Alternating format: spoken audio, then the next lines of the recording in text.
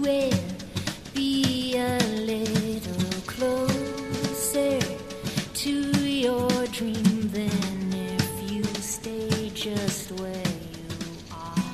Welcome to Coming Home Well. I'm your guest host, Liz Booker, a retired Coast Guard helicopter pilot and writer on a mission to influence the demographics of aviation through story.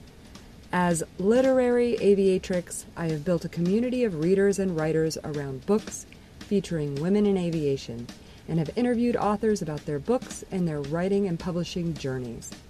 A large portion of these stories reflect the ways in which aviation history is indelibly linked to military history. This interview is a rebroadcast of the Aviatrix Book Review podcast in collaboration with Coming Home Well. While my interviews span the diversity of aviation experiences, I hope the ones that are featured here will educate and inspire those who listen. These are human stories of grit and courage, failure and success that happen to be about women in military aviation from around the world throughout our history. Here I am, I'm ready to go again, ready to say goodbye when the sky is high.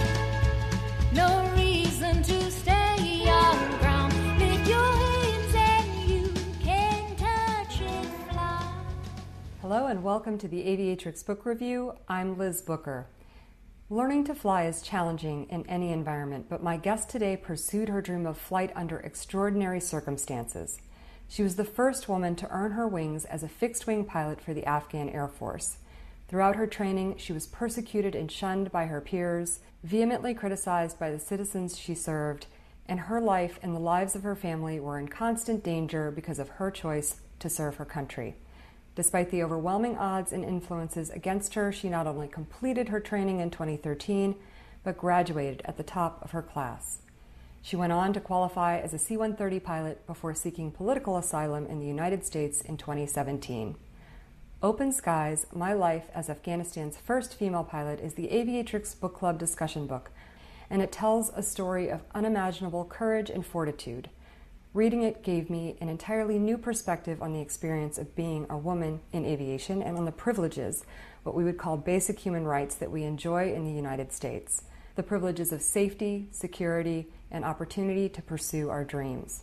She is joined by her co-author, a U.S. Marine Corps veteran and intelligence officer who has lived and worked across the Middle East, Central Asia, Europe, and East Africa.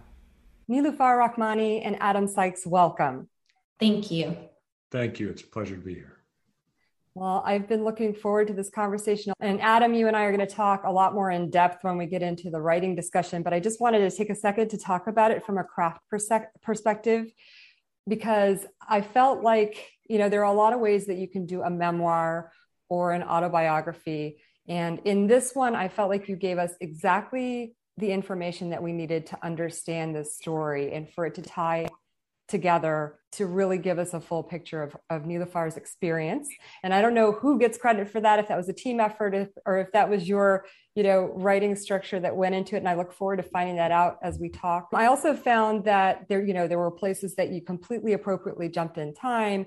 And then there were the places that you really slowed the pace down so that we got the full impact of some key experiences.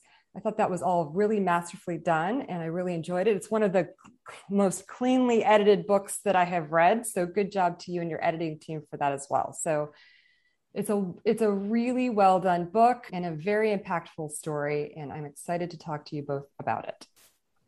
And so, Niloofar, I would love to start with you, and I'd love to understand what you were hoping to accomplish, first of all, in publishing your story.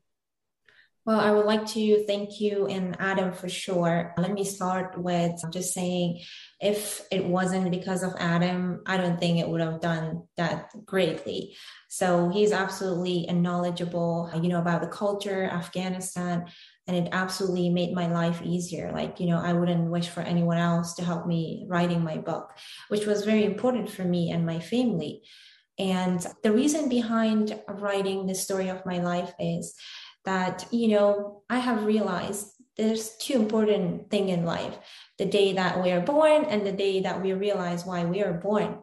And I guess when I came to the United States and I have seen so young generation in the US and my friends, and sometimes life gets so comfortable and we forget how lucky we are to be born in a country that there's less struggles. There is no shame to be a woman. And most importantly, it's a country with the freedom of speech, freedom of, anything you want to do and accomplish your dream. And for me, writing that, I wanted to give an idea for the younger or older that if they dream for something and if they have a passion for something, they should not look down to themselves, because we have to believe in ourselves first. And then everything is possible in life, no matter how difficult and how easy something is. Even if you think there's a dream that it's completely impossible, it's always possible to get it, even if there's so many barriers. And I hope this book and this story will encourage so many of the young generation to go after what they believe and what they want to be in life, and believe in themselves, most importantly. Well, I certainly got that from the story myself and reading it. And I said in my introduction how this really gave me a new perspective on what challenges you faced compared to those that I faced. I kind of took for granted that I could be a woman in aviation as a child and even in my early years in the military. And when I encountered people who didn't agree with that idea, I was shocked. And that's the perspective I was coming from. But those were so few and so less threatening and less impactful than the experiences that you had. And your fortitude in being able to survive those and continue your training and succeed is very inspirational. So I think that you've succeeded if that was your goal with the book. And I'm not the only one who feels that way. The other people I've talked to who have read the book, also many military members too, who, we've all been through some kind of struggle, but seeing it through your eyes is just a completely new view. Adam, how did you meet Niloofar, and why did you co-author this book with her? So that's an interesting question. So we met by our joint agent. So I had been working with Judy Coppage and Samuel Duran for about a year or two before on fiction in a novel, writing a thriller. And Niloofar came to their attention, and I essentially got a phone call one day from Judy and said, "Hey, we have this story that we think you would be very good at perhaps writing." So they sent me some of the materials, and I looked them over, and I was just blown away. Extremely compelling and inspiring story. I'd spent a lot of time in Afghanistan and Iraq and the war zones around the world, and so hearing just the summary of her life, to me, it was a story that had to be told. And I think our first meeting was a phone call, and we talked over the phone, and that's kind of where we went from there. And how about you, Niloofar? You want to tell your side of that story? Absolutely. So for me, as I mentioned, I got very lucky to find Adam for sure. And because it's so hard that, you have a co-author that tries from completely a different culture, a different country, and someone that do not know about the culture and especially about the life of a woman in the country like Afghanistan. And I actually been really, looking for a person exactly like Adam. And I have been blessed that I found him through Judy Coppage. She's great. And first I was working with another author, and unfortunately we didn't like the job. And then she told me, this time you will be really happy. I have someone else for you. And then Adam came. And then we started working together, and it's definitely been a very easy process for both of us. Actually, we've been just doing everything over the phone. So we just, as Adam mentioned, we just met once in person, but it definitely been a very good and easy process for both of us. And definitely easy for me, even with English and everything else was very easy for me to explain for him. Sometimes what you think when you've been through, it's very hard to put it in a word sometimes to describe it for someone else. But I never had this issue with Adam. So it was wonderful to work with him. And as soon as I would just explain something, he would definitely nicely put it in a word and describe it nicely as exactly how I would feel and I've been through. That is wonderful. Well, congratulations to both of you on having such a good match and good chemistry between you that you could work together on this, because you really succeeded, I think, in conveying. I heard Nilofar's voice in this story. So Adam, obviously that's a huge accomplishment for you as a writer. Niloofar, I talked about how great the structure is of this book, and you spend the first half of the book basically setting the context for your childhood, the sort of geopolitical situation you were living in. Niloofar, can you talk about that part of your life, living as a refugee as a child, and how you got interested in aviation to start with? Well, as I mentioned in the book, some people go in their airplane when they're a child, they fly and they absolutely fall in love with it, and they just make a decision to be a pilot. And for me, the first time I have sat in the airplane cockpit, or even just say as a passenger, was when I was very young, older. And it all comes, as I mentioned, the dream of my father, especially when being a woman in Afghanistan, nobody counts on you. Like, people think you are less than an animal. And especially the families that they have a child, a girl, they are not happy. The mother is embarrassed, actually, because the other people make her feel embarrassed and they shamed her. And woman is just a symbol of shame for most of the family in Afghanistan. And I was blessed to have a family that they always supported me, and especially a father that never looked at me just as a girl and just tell me that I cannot do anything and he should treat me like every other fathers in Afghanistan. And, I always wanted to be, I hate to say I wanted to be a son for him, because I'm proud for who I am and I'm a strong woman, but I wanted him to feel that even if he has a daughter, not only one, like 4 daughters, it's still they're strong enough and make his dream come true. And growing up with his stories and the difficult life we had, and how important it was for him, it's still talking about it for him, that he wanted to be a pilot, how amazed he was by jets and airplanes, and he never could make his dream come true. I always wanted to make that happen for him. And of course, as I mentioned, there's not only one reason behind of what I wanted to do or why I wanted to be a pilot. It's because in Afghanistan, women are not even allowed to be educated, go to school. They take that right away from them. And I wanted to be a voice for them. I wanted them to see not only a woman can be doctors, teachers, nurses, they can be in the military, they can wear a uniform, they can fight against the enemy of their countries along with the men. And more importantly, they can fly an airplane, because most people think it's genius. I don't think it's genius. Just go to school and work hard for it, have a passion, you can do it as well. Nothing difficult. You just have to love it for doing it. And I wanted them to be encouraged, to have a voice, to have an example for their own parents, to say, if I see that woman do it, why I cannot do it? So slowly they would find a passion and think things are possible in this country, even if I am a woman. And because, as I mentioned, so many difficulties in life that we have faced. And it was not easy for me to be like other women and listen that what the society want me to do.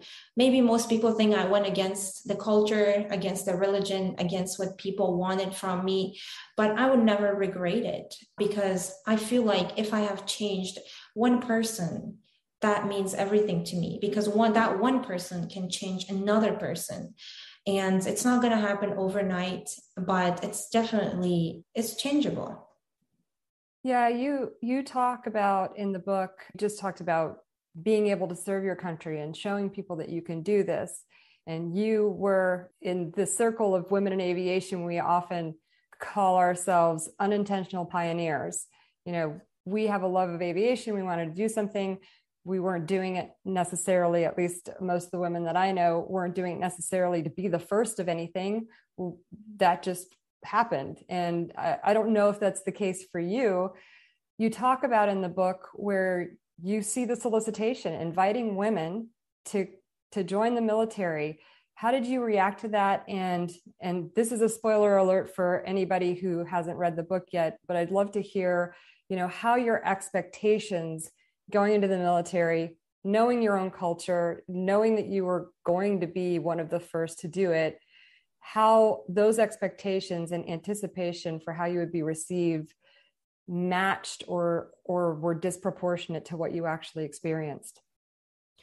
Well, we all have to start from somewhere, like nobody gives something to you and tell you this time, this date, this position is for you. So you have to start. And for me, starting this, not because, oh, I have to be the first one. It's a race game. I have to do it. No, it's just happened. And I got, I was, as I mentioned, that in 20 years, Afghanistan changed a lot for the woman. And slowly girls start going to school, and nobody ever thought there will be a chance for a woman to be part of the military, wear a uniform. And that happened. And when I saw that this chance is available for me, I just did not want to lose that chance. And I went for it. And I wish there was 10,000 other women, more than that, had this opportunity that joined me at the same time. And, Afghanistan, if most people don't know about the story of it, Afghanistan, before the Taliban, it used to be completely a different country. And we did have 2 helicopter female pilots. And over years after the Taliban came and everything changed, and those women, everything been taken away from them. Nobody let them to even fly in the cockpit. They got older over time. They haven't flew forever. And I cannot imagine how painful it was for them to not be able to fly. And when I started it, I wanted to always, as I mentioned, I'm so amazed with speed, and I always wanted to fly something faster, and always amazed me. But unfortunately, because Afghanistan never had like fighters and faster airplanes, I chosen to fly a heavy airplane. And that was something that I wanted to be, prove for the society that we can do this. If the men and the culture allow a woman to do it, we all can do it. Nobody is better than anyone else. They just need to have the chance and opportunity. And for me to join, of course, it's never been easy, because I know even in the United States, if a woman in the past started some journey, it never been without any difficulties or problems. They have faced lots of issues, of course.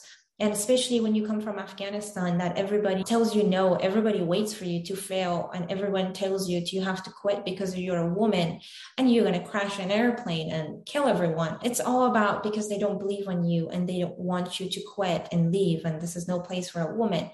But as I mentioned, if I never saw those difficulties or those words that I haven't heard, I would not be strong. Maybe I would just quit along the way.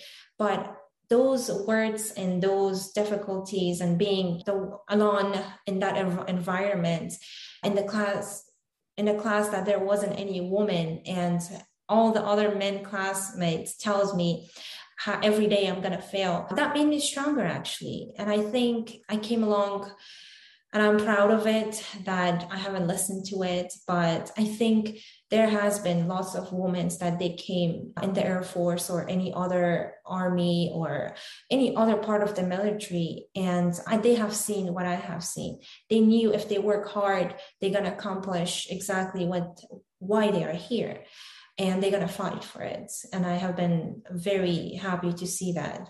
You talk about being strong and being rewarded for hard work. I feel like the only reason that happened for you in that context, though, was because of the international community that was in place there, that if the Afghan Air Force had opened up to women without them there, if that would even be possible, that you wouldn't have succeeded. Do you feel that way? Absolutely. I always say that we have been blessed, the generation that we grew up during this 20 years that, NATO forces, Americans, they've been in Afghanistan, because they wanted to bring a Western, I can't say culture, like Western life or freedoms that what a woman or a human rights, let's just put it in a word that it's every human rights to have these freedoms to choose for themselves, even if they're a woman, men, and whatever they want to do, because the life is given for us once. And if we lose this, we never know, there's no guarantee we're going to come back to this earth and there's another opportunity for me that I have to do it. So I have been blessed that I grew up during this 20 years, that I have seen what freedom is, what freedom of speech is, what a woman right is. And if the woman is given opportunity, woman can be, good, and they can be better in so many other ways if we think. And that's how I saw it.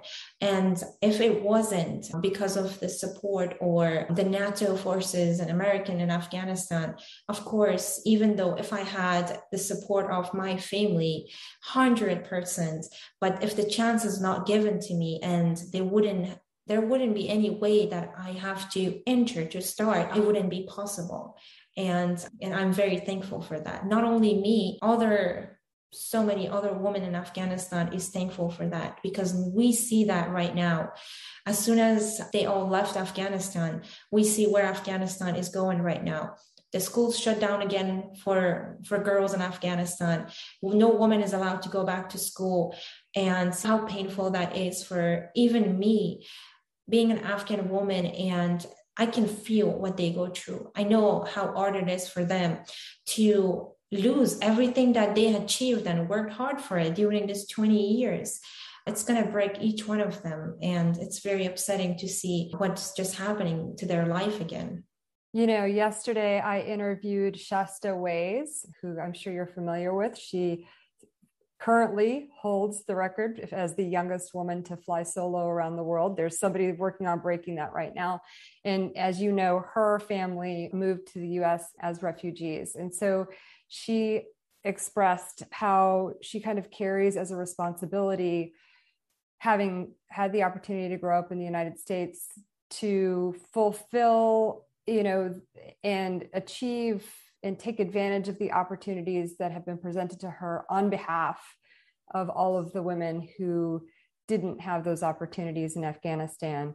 It was a really good conversation. And we talked about you as well in this whole context of what's going on in Afghanistan. So it's really a privilege to be able to talk to both of you like this, especially in the context. I mean, I couldn't have predicted that this was going to be, the environment that we were in at this time. So I'm grateful for it. Going back to the flying, earlier you said many people get inspired to fly because they get in a plane when they're very young, and you were kind of living through your father's dreams. So the first time you sat in an aircraft was in training, is that correct? No, actually, the first time I sat as a passenger was when I had to move from Kabul to the base that it was our actually main pilot training base that we had to go to. And I was actually a passenger on the 208, the airplane that in the future I'm supposed to fly. And yeah, that was absolutely amazing view, and I wouldn't change it for anything else. But the most exciting was when I was in control of the airplane. So that was absolutely another wonderful moment to see, and I would never forget that. Did it live up to your expectations and your hopes for what flying was like? It definitely did, but I'm still not going to give up. And I always wish to be a fighter pilot and fly a faster airplane and jet. And I think I'm going to still go for it and I still try, but I would never regret whatever I had in the past as well. I have learned a lot. It all was an amazing opportunity and a chance and memories for me each moment. Yeah, I loved in the story when you were talking specifically about the training and the struggles that you were having with landing. And it just took one good instructor pilot to identify the issues that you were having. And, you're talking to an audience of pilots here, so we can all point to some moment in our journey learning to fly where we were stuck on something and an instructor came in and gave us the magic that made us succeed. Talk about what did it for you. that's actually make a very, very good, like very positive change on each student. Like it's so important. Like now I can tell as a flight instructor, like it's so important that the way that you teach and the way you understand the student, their struggles. And the same thing early in pilot training, as much as I love to be in the sky, every moment of it and every moment of flying is enjoyable for me. I just was so disappointed. I was like, what is wrong with me? Why I cannot land the airplane? And it's so important. Like when you're a student, you don't know, like, especially when it's your first, couple of flights and stuff, you have no idea what you're looking at and what you're supposed to look at, how high you have to be setting and all this. And as you mentioned, and it just takes one good instructor to just find that struggle and tells you. And that's when I found out that, okay, I'm sure if you flew the 182s, you can tell, like, even if you're tall, because the prop is like up front and the engine is up front, the airplane, and the seats are so low and you can't even put it up in the one we had. And I barely could see like almost the nose of the airplane, even as much as I would put the seat up. And it was hard for me, like during the flare, I couldn't even see the end of the runway or anything. And I was just afraid I'm gonna, hit the nose or something. And by the time that I found out, like, it's my height problem, I have to fix this. And it was so enjoyable for me that I was like, wow, I finally got it. And that was the main problem. And it definitely fixed everything. It was a seat cushion. That's all you needed. Yes, that was all I needed. You just needed a seat cushion. Me too. I needed a couple. Well, you get through this initial training and you get to solo, which is a fabulous, joyous event. It's a rite of passage as a pilot. And you got there and your Western friends wanted to celebrate it in the Western way by wetting you down. And I was so happy for you when that happened in the book. And the first thing I thought when I read that is, where are the pictures of this? Because it's a joyous moment. And then when I flipped to the next page and found out what the impact of that was for you and your family, like, I'm getting emotional about it right now. Can you talk about that experience? Well, that is, it's very unfortunate. And for what I had to experience, sometimes you think it's the best moment of your life, but it turned out to completely a dark moment. And for me, it didn't last too long to celebrate that day, even though with my family, or to have, as you mentioned, not having that photo, because for solo, as for every pilot, they know what I'm talking. It's very important. Like that memory will last with you forever. And for me, that memory always lasts with me, like, I guess, like a dark moment of my life. And I think it's just because that's when it started everything. And so unfortunately, I find out after a couple of days that people, just because, in aviation, especially in the Air Force, after you fly solo, successfully done, you have to get in the pool of water and they're going to just throw in the pool. And that was the case for me. But unfortunately, there's not many people in the Air Force and among the male over in the Air Force that they did not like me to be there. They thought I'm an Muslim Afghan woman and me just being here is shameful. And of course, by the time that they're taking picture of and posting it on social media and just, announcing it to the whole country that she is an Afghan, she is not, basically a pilot. Americans are baptizing her. She deserves to be killed, dishonored. She's bringing shame to our country.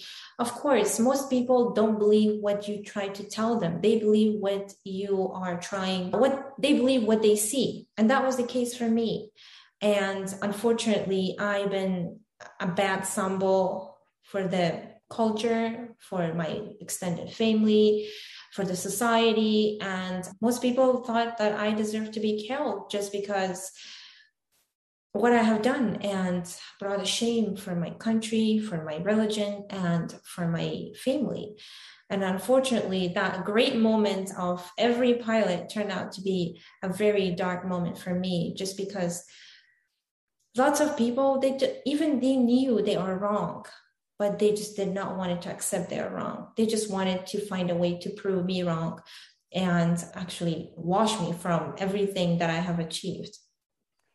Yeah, I mean, in the United States, I just don't think that most people can really grasp that concept of, there's plenty of garbage on social media. There's plenty of criticism in social media. People will say things that are harmful or hurtful, but these were actual threats that your family's lives were threatened. And can you just talk a little bit? I mean, you talk about it in the book for anybody who hasn't read it and who is still listening, and these are all spoilers, but you're going to want to read this book. Just talk about that experience, about what your family was going through, how it was impacting you during your training. I can say like every religion, every culture is great and it has a great things on it. And unfortunately, there is some extremist groups in Afghanistan that they abuse, even if it is a religion, by the name of religion, they abuse everything. They just want to show their power, and that's how they think they are in power, and they can hurt someone like smaller than them or weaker or something that they feel they're strong, but that's not the case. I always believe if you're strong, go after a person stronger than yourself. Then I can say that you're strong. But going after a woman in the whole country that you're wrong, she hasn't done anything. Even if you go in the YouTube, because social media works up huge, it's huge in Afghanistan. Everybody believes or see or get their news over the social media. And unfortunately, they thought by shaming me by the name of religion that I am not a good person or brought a shame to, Islam or my country. If they threaten me or my family, they will be honored by every people in the country. But I don't think that was smart. I don't think that would show them how strong or honorable they are. And I hope most people think exactly like I do. And it hurt me the moment that my dream and my action brought so much risk and difficulties and threat to my family's life. And someone that you love and you are ready to sacrifice everything for them, like they did for me. It was very heartbreaking for me to see now my parents, my brother, my father, my sister life, everybody gets ruined just because a woman tried to raise her voice and do something. And most importantly, be part of the society and fight for her right. And that's what they did to me and my family, and which breaks my heart to even talking about it and even writing it and the book. It was very emotional for me, and it was hard for me to even put it in a word and describe it.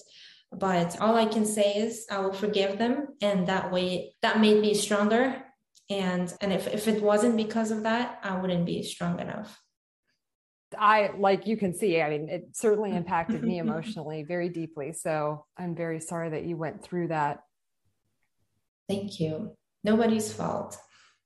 Well, I guess just because it's somebody's fault. It's not our fault, but it is somebody's fault for sure. Absolutely. Things got to a point where it was your father who finally drew the line for you and said you were in the United States training on the C-130, and he told you not to come back. And that was for everybody's safety, including especially your own, but the rest of the family too.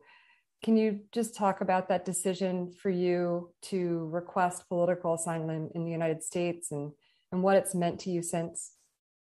Well, it definitely, I can say by the tone of his voice that even though like we've been through so much in Afghanistan, starting with my father been ashamed by his relative, and my sister life got destroyed and she haven't seen her son till nowadays. And my brother got shot, and all those, threats and horrible things happened to our life. My father, they never told me to quit. Told me if you quit, they would think you couldn't handle it and you were not strong enough, and that's why you quit. They would never blame themselves for what they have done to us and that made you to do this. I can imagine how hard it was for them while I was here, and just be happy that I am doing actually a bigger and more achievement for my career, for my country, for the girls.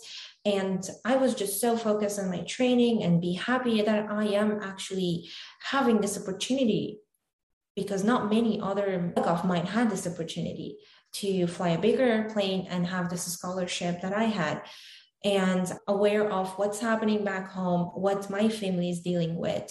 Which unfortunate part is that I always wished that if I get away from this situation and, go away for a while and people do not see me every day in the Air Force, they would think I quit, and maybe this will make the life easier for the rest of my family, and they might forget about it. But unfortunately, that was not the case. They would already thought I brought a shame for the entire family.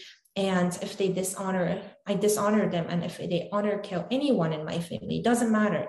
If they couldn't get me, they could go after each member of my family left in Afghanistan. And it would be pride for them.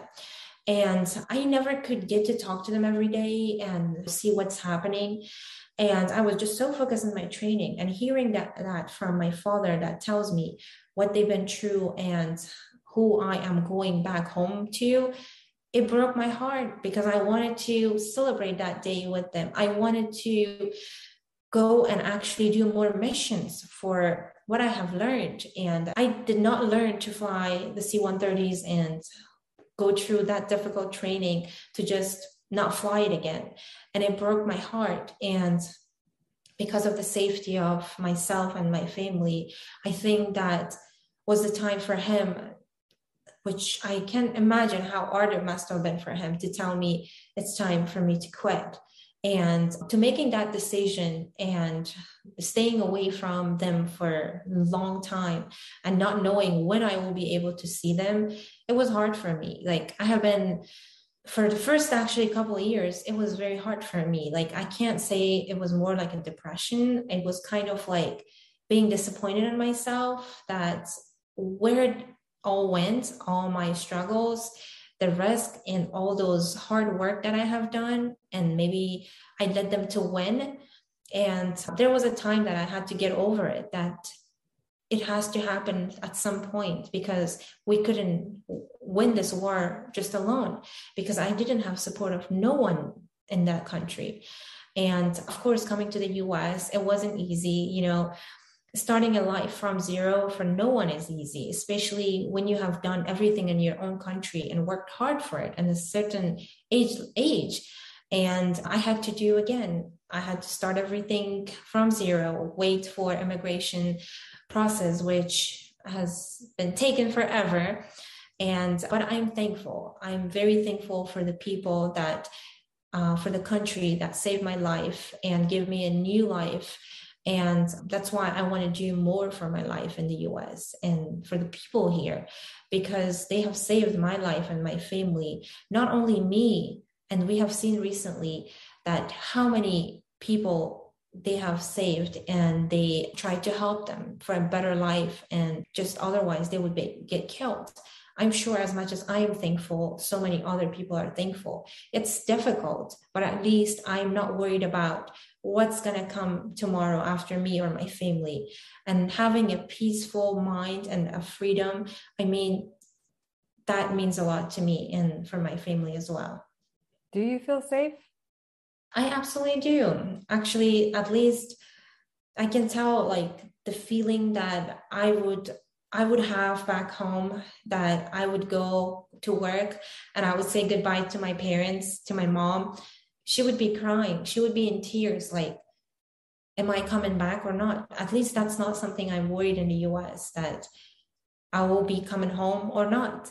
I know there's, craziness everywhere. There's bad people everywhere, but I know I am safe here. At least I'm not waking up for some horrible things every morning.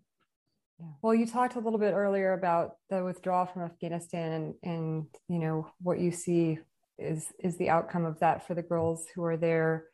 Do you have any words of encouragement for them?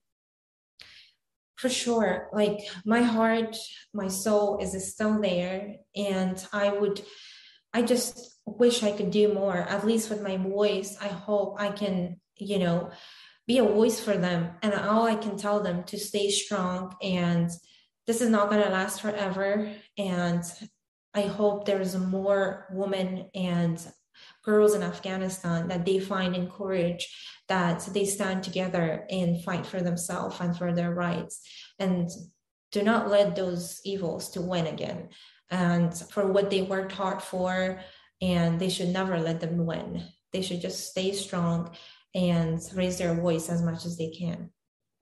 Adam, at the beginning, you kind of talked about how you read a little bit about her story, and that's what kind of hooked you. I'd love to hear how you experienced her story as you were writing it, and any other thoughts on sort of the context that we're in right now. Yeah. So I've spent in total over quite a few years. I've spent quite a few years actually in Afghanistan, working around the country, either in the South, Kabul, Northeast, and Northwest, and the West. So I got around quite a bit, but given a lot of the restrictions in Afghanistan, either from a societal or country aspect, you're only exposed to certain things. So when I had an opportunity to read about Niloofar's story in her own words, that came to me, and then as we had many discussions, and then over the year that it took us to write the book, I felt, for me personally, very fortunate to get that kind of an insight into the personal experience of not only what it was like to be an Afghan, but a female Afghan who achieved so much.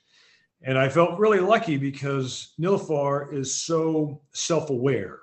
Everybody has a story, but to be able to articulate that, either verbally or in the written word, isn't natural for everyone. So the fact that we could go back through nearly 30 years of life, from what the story she heard from her father, him growing up and her experiences, and then to put that on paper was really unique and special for me. I've said it a few times already, but to me, this really was something special that I feel very glad that I was a part of. And I'm glad it's been received so well. Adam, you're the first man I've interviewed for this project. Which is funny, having been a woman in the military and working with men my whole career. It occurred to me as I was getting into this, I was like, oh, this is the first man that I'll have on the show. I'm honored. I am honored. Congratulations. Thank you. Well, I'm glad you're here. And I'm glad that both of you found each other and created this book for everybody to learn from her experiences and be inspired by Niloofar, by your courage, your fortitude. How are you doing now? I saw that you want to fly, that you are flying. How are you doing in this moment with your aviation goals?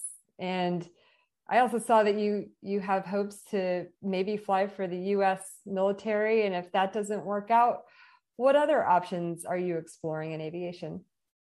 Well, I have been blessed again that, in a country that I didn't have a right to do, and I have fought for it, and I would never regret, even with everything happened in our life.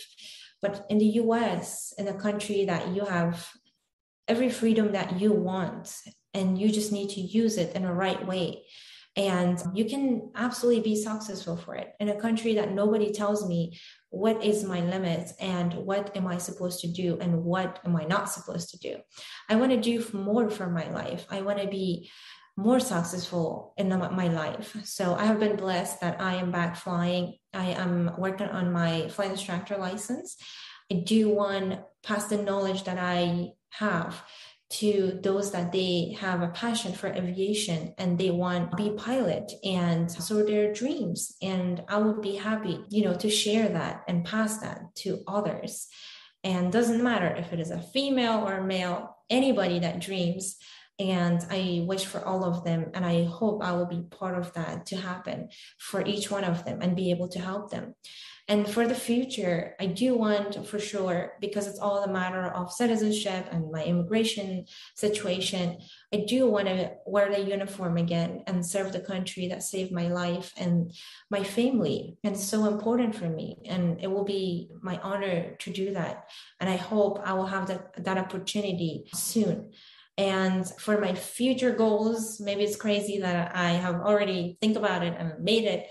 So by the time that I am probably 40, 50s, I do want to be part of Congress, and I want to be a good example of a refugee coming to the US, given the opportunities and rising in this country, and be a voice now for that country, for that city.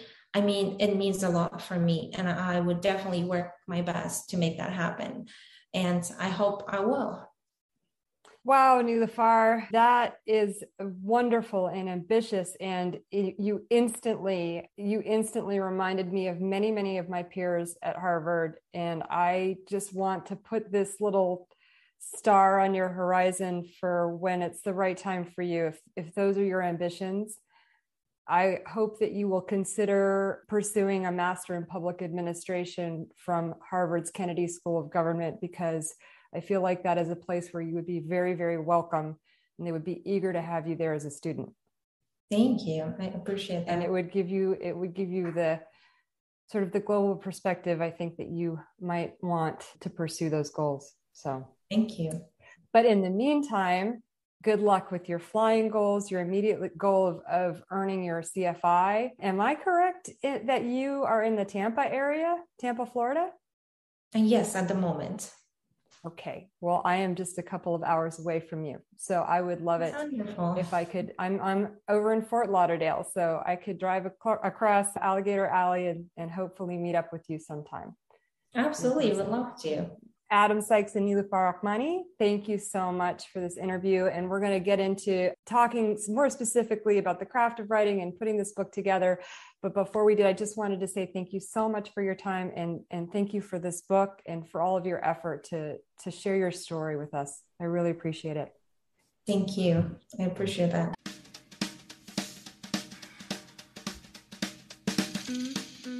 Thank you for listening, and thank you Coming Home Well for your collaboration in helping these stories reach a broader audience. Writing is a deeply healing and cathartic exercise. It can help you process your experiences, whether you intend to share them with the world or keep them to yourself. Living the experiences of others through reading can also help heal, validate, and create a sense of connectedness.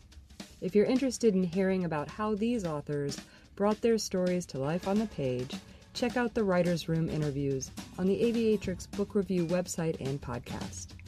If you'd like to join the book club conversations, look for the Aviatrix Book Club on Facebook. All are welcome. And connect with me on social media at Literary Aviatrix. I'd love to hear from you.